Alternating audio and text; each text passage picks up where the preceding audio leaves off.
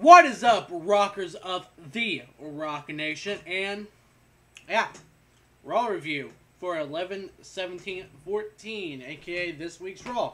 The last Raw before Survivor Series. But anyway, of course, with special guest host Grumpy Cat. Yeah, I don't know, don't ask. But yeah, before I say anything though, I will say this Raw was actually, for the Authority Cena storyline, was actually a pretty damn good Raw for that over the past 3, if I recall right, that we've been seeing. And overall, I actually did enjoy this Raw pretty much just for that, really. And the matches this time around, some of them weren't too bad. At least I didn't give them that poor rating other than a few. But yeah. But starting on, but yeah, I don't even know what I'm saying right now, so yeah, but, oh yeah, by the way, this Saturday, of course, before Survivor Series, I'll hopefully be at you guys with a prediction video for Survivor Series, and hopefully that night, and if not that night, that Monday night, I'll be with a review video and a result video for it. But yeah, that really depends, as I might say later on in the week with my Walking Dead video. The Walking Dead, it will be on that night as well, so I don't exactly know how I'm going to balance that out for you guys. But yeah, hopefully I can give you guys both videos for that week. But yeah, like I said, Survivor Series this Sunday, so on with my review. But here you have the first match tonight, Luke Harper versus Ziggler for the Intercontinental Championship. In this match, despite Ziggler being in poor condition at this point, and before the match started he was in poor condition because he did get beat down. And actually have this written down, the pre-match attack on Ziggler. Even with that pre-match attack, it still shows how resilient he is. Especially him being able to come back and make counter where it mattered during the match. And, of course, him still being able to stay in the match for the most part. But, yeah. Overall, this match was actually a really good match tonight for an opening match of the night. As sometimes it might happen, sometimes it might not happen. Luke Harper. I pretty much like Luke Harper for the Wyatt family. I like Ziggler, both people. But overall, Luke Harper did best Dolph because of the I blame the pre-match attack. And overall, Luke Harper is now officially Intercontinental Championship with the W on his record against Ziggler. Overall, like I said, this match is actually pretty damn good. I gave it a 4.5. But here's the thing, though, too. Now that the U.S. and Intercontinental Championships are within the Authority, what's going to happen? So, yeah. Pretty much. And after this match, of course, with the curb stomp, stuff like that, I was thinking Ziggler wasn't going to be able to compete either. So, yeah. But he is, surprisingly. But now we have the next match of the night.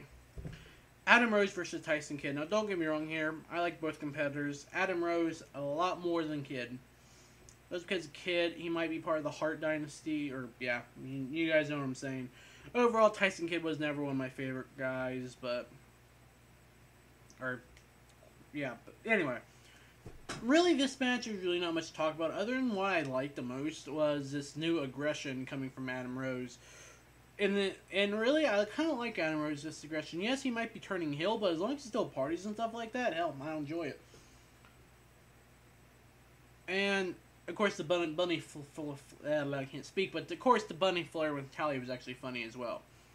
So, yeah. And overall, though, I gotta admit, though, Kidd, too, himself has become impressive lately. At least to me, because I'm not that big fan of him, and I probably never will be that big fan of Kidd. But hey, he's still a pretty good competitor, so I gave that. But overall, Tyson Kidd did pick up the win. I give the match 1.5. Now here we have the next match tonight. Ryback, the big guy, Ryback versus Cesaro. Now, this match was also another of the enjoyable matches for tonight, to be honest. Because not only did we have, of course, we both know that Cesaro and Ryback are big men. And when I say big men for them, I mean they're strong and buff and stuff like that. And you can obviously tell if you watch them fight, but still. But overall, this match was back and forth up until the end. And main thing I liked about this, not saying I don't like Ryback, well, you guys know my complaint on him being him being undefeated since he came back and stuff like that. But now I'm not saying I don't like either of these men, because again, some people I look at more from I try to look at it on a biased point. But yeah, Cesaro, but tonight on Raw was really impressive. I was kind of really impressed by this match, because this is the closest anybody's came to beating Ryback since he returned, aka Cesaro has been the closest. And honestly, this is a style match you expect from them two being powerhouses and stuff like that. And like I said, this match was plenty of back and forth, but overall, Ryback picked up the win. I gave this match a 3-star rating. Now, here we have Rusev versus Heath Slater. Now, as we all know, Heath Slater is one of my favorite guys. I wish he was in the new WWE game, but he's not, sadly. But yeah, Heath Slater. I like Heath Slater. But this match wasn't really a match because it was way... Give me a second. I gotta fix some of my notes real quick for later, but... God damn it. Hold on a minute. Fuck. Where's it at? And by the way, I'm sorry about this. I'm just trying to fix something. I'm just trying to fix some of my notes real quick. Alright, that way when I go through and put stuff on YouTube and stuff, I actually know too. But I'm scratching my leg now. But yeah, Rusev, he picked up the win on this. He's been undefeated for how long now? You already know my complaints on him. But it was way too obvious that Rusev was going to pick up the win. But all I have to say is, Heath Slater was fucking awesome when he called Rusev a son of a bitch. Wish they didn't bleep it out, to be honest. I wish I actually would have kept my name PG, but still. Overall, Rusev pick up the win, and besides, and from a match perspective, god dang, I keep scratching my leg because it's itching, but from a match perspective, I give this a 0.5 rating. Simple as that. Now, here we have the next match. Sheamus versus Big Show. Not both, but two members of Team Cena being forced to face off against each other. Now, when Sheamus came out and interrupted Stephanie, to be honest, I kind of figured this was going to happen. And even if one of them actually did win, which they didn't, by the way, I highly doubt either of them would have got a championship opportunity. But here's the thing, what I thought after this match, before they mentioned whole Sheamus being what the fuck, I keep leaning back now, but before, there we go, had to get myself situated, but before Sheamus was said that he wasn't going to be able to compete because he was at the hospital after that, I was thinking that maybe Sheamus and Show would not be on the same side at, or not on the same side, but would they be on the same page at Survivor Series? And this, in a way, does show that the Authority is hell-bent on destroying Team Cena. Because, of course, as we all know, the match ended in DQ from Rusev and Henry interference. Mainly the Rusev interference, but still. Because Show passed out due to the accolade by Rusev, and of course Sheamus get put through the announce table by Henry via World's Strongest Slam. And at this point, though, you still kind of wondered, though, if Sheamus was going to be compete. And now we all know Sheamus is not going to be there. And I will say, the person that replaced Sheamus in Team Authority was actually shocking. And it really was shocking, if you ask me, even though it might have been expected. To me, I didn't expect it, though. But yeah, overall, Sheamus versus Big Show. The match in the DQ from the Sheamus and Henry interference. Overall, this match is a 2.5 tonight. And now, here we have Nikki Bella versus Brie Bella, or, as I named it in my notes, AJ Bella, or Brie Lee, whatever you want to call this getup of Brie. Overall, this match, even if it does have such a low rating, I did still enjoy it. Only because Brie picked up the win. It wasn't really that obvious that Nikki was going to win this time around, thank God. But yeah, I'm glad Brie picked up the win. And even after the shit that happened with Brie picking up the win, and of course AJ coming in and interfering with the Brie feud, or not the Brie feud, Bella feud, stuff like that. I still think, in my personal opinion, that Brie is probably going to help AJ win, all because even if she is her personal assistant for 8 more days, I still feel like Brie's going to help AJ win, just because after that win, yeah, something's going to happen. Overall, though, like I said, Brie Bella or AJ Bella or Brie Lee, whatever the fuck you want to call Brie Bella tonight, pick the win. I give this match a 1, sadly. But yeah. And here we have the main event for tonight. And this one I actually has been a better main event within the past weeks that I actually enjoyed. But the 8-man tag match, the Usos and Los Matadores versus Stardust and Goldust and Miz and Mizdow. Now, there's really not much for me to talk about with this match. I admit I didn't take notes during this match. But WWE needs more tag teams. Now, I understand that they split up Harper and Rowan's. Wish they wouldn't have done that. Wish they would have kept the Wyatt family intact. But at least now, with everything, which I'll get to it here in a minute. Yeah. I just need more tag teams. Don't get me wrong. The tag teams I have, the 4 main roster tag teams I have now, it are interesting to watch when it's not the same match constantly. But with this, it's hard. But with only 4 tag teams, it's hard not to have the same matchups constantly, if you guys know what I'm trying to say. But overall, you had the different styles in this match. It was actually pretty decent, I say. And this match actually kept my attention for the most part. But with WWE needing more tag teams, I just wish they would call up some of their NXT tag teams, like the Ascension's a pretty damn good tag team. I know Sin Cara and Kalisto, or whatever his name actually is, I don't follow NXT that much, we could call it up. Or, I think it's Aiden English and Ezio Amore. I don't remember who these guys are right now, but yeah.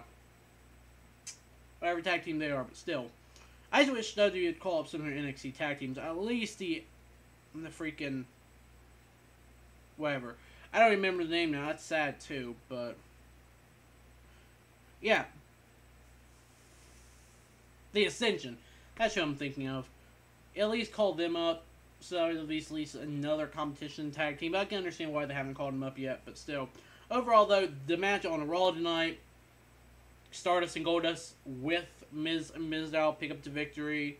And I give the match a 4 for the main event. Shocking, I know, for me, but still. Now here we have talking about everything else that happened tonight. At least some of the promos and some stuff that I wanted to touch on at least. Now, excuse me for that. But in the beginning of the night, we see all of Authority and all of Team Authority come out. And honestly, to be honest, I have to say that Triple H and the rest of Authority are confident about Survivor Series. They're wanting to destroy Team Cena. They prevailed on that somewhat, but not entirely. But hopefully, and they hope that no one by midnight, no one will quote-unquote sign with Cena. But hey, guess what? People did. Even though I myself didn't want that to happen, but still. And that's just so though Cena's team really doesn't make it Sunday. And what I even find funny, what even proves their confidence, is that they brought up WCW or McMahon, bringing him up with his past, being the evil ruler of WWE, and that's basically what Triple H and Stephanie are now, which I actually do agree with that. And honestly, I kind of like that, even when it was the McMahon feud versus DX, I was more of DX, stuff like that, but still. But yeah. And then of course the Authority also brought up the rivalry between Ryback and Cena from about a year ago. So yeah, overall the Authority was confident tonight, and I can understand why. They basically destroyed so much Team Cena one night, even though it prevailed to an extent, didn't prevail completely. But even from this point on, I was thinking Ryback was going to be part of Team Cena, just because it seemed obvious. And yeah, that's all I really got to say. Because I'll get more on everything later. But now here we have the Bray Wyatt / Dean Ambrose promo together. And really I have nothing to say about this feud-wise. All I have to say is, from the way this promo went tonight and the past promos, this is going to be one of the better matches on the match card for Survivor Series. And this will win the match, and this is probably, I can't even talk right now. But I'm really only looking forward to 2 matches that's announced. Well, 3. 4, actually, probably. But the pre-show, I'll get to this later. But the main 2 that I'm really more interested in is the Bray Wyatt, Dean Ambrose, and of course the Authority. But, yes, the main 2. I'll get to, probably in my prediction video, get more onto it, but yeah. But that's really all I gotta say. Now here we come to the next thing that I want to talk about. Stephanie McMahon gave agreement to the Big Show that if he stepped away from Team Cena, he becomes the only active member in the Hall of Fame class of 2015. Now, here's honestly what I want to say on this, really. Not really coming from but to you guys. Do you guys think Big Show belongs in the WWE Hall of Fame? I mean, yeah, he might be active. But personally, I think Big Show does belong in the Hall of Fame. I mean, I know after he retired, so things next year, along with Henry next year, he is supposed to retire, to be honest. I'm not completely for sure on that. But overall, Big Show does belong in the Hall of Fame, if you ask me. He's one of those people. Probably not now, but I know sometime later down the line he will. Even though, yeah. And then, of course, Stephanie McMahon threatened to deport Sheamus. Really, Steph, much I like Stephanie, deport Sheamus. I know what wasn't going to happen, but still. I don't know. And of course, all that led to the match between Big Show and Sheamus, so there you go. And really, all I have left to talk about the end of the night stuff, because here at the end of the night, we see, honestly, if all the way throughout the night, even till this day, the Authority seems confident with their speeches. Especially Steph, well, really Steph and Triple H only 2 talk, but for the most part, Steph, because Triple H had that way of talking to him that seemed like he was nervous when he probably really wasn't. But at this point, too, I also felt like Cena seemed desperate, but at the same time, he was confident in himself no matter what happened. And I have to say that, I'll say it here in a minute after I go through everything. Sorry to giving you little teasers here and there, but still. But yeah, with all that, both sides really did seem confident. There's really nothing to talk about. But what really surprised me is the person who replaced Sheamus. Yeah, I guess it does make sense because Luke Harper is on the team, but Eric Rowan joined Team Cena and replaced Sheamus. Sheamus sent to hospital and definitely for sure is not going to be able to compete at Survivor Series. And then of course, and really, I feel like this is actually a good thing. Even though I said I wish the Wyatt family was still together as a group, but I understand there's not many 3-man tag teams or just even Harper or Rowan, just them 2 together. But yeah, Eric Rowan as a replacement for Sheamus, I like it. I mean, I'm not going to say I hate it because I don't hate it. I'm not going to say I dislike it because I don't dislike it. I actually do kind of like it. I do want to see what Eric Rowan's as a solo competitor brings to the table to Team Cena. Even though, yeah, because Luke Harper, we saw him wrestle tonight after a while, I think, of him not seeing him wrestle. Now we got Harper. Or not Harper. Yeah, I meant Harper wrestling, but now we got Rowan on Team Cena. Well, let's see what he brings to it as a solo thing. So, yeah. And then here we have Cesaro coming out and tricking Team Cena, thinking on his side, but then he turns around and goes with the Authority.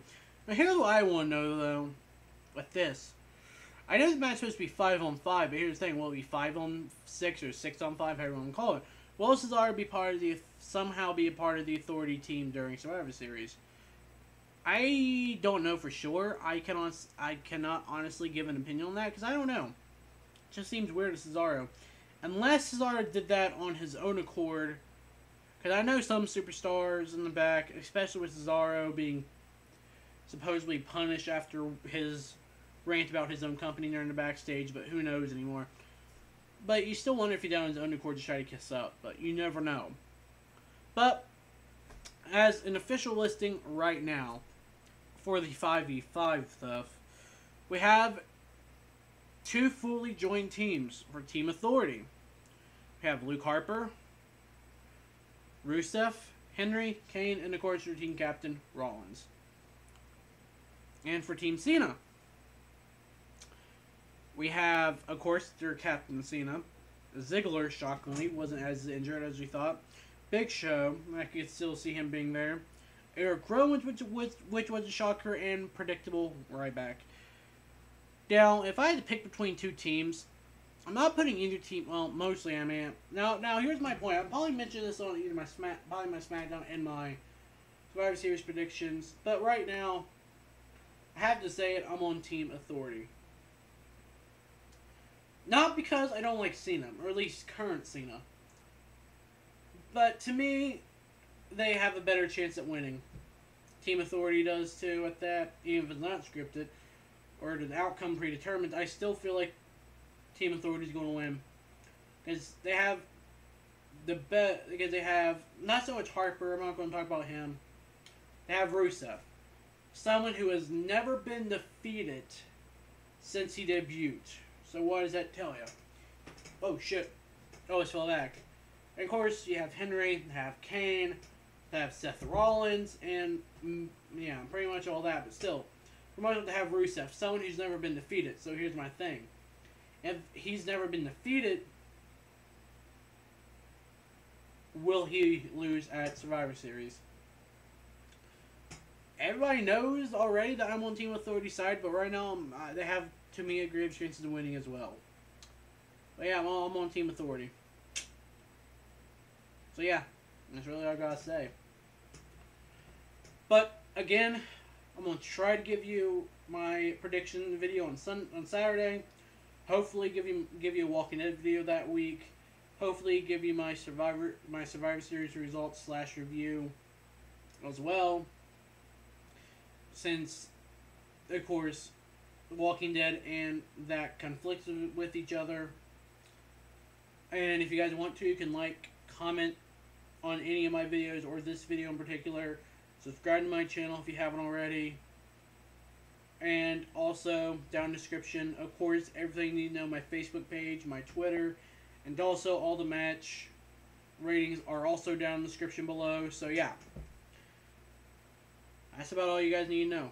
Until next time, rockers of the Rock Nation, live free and rock.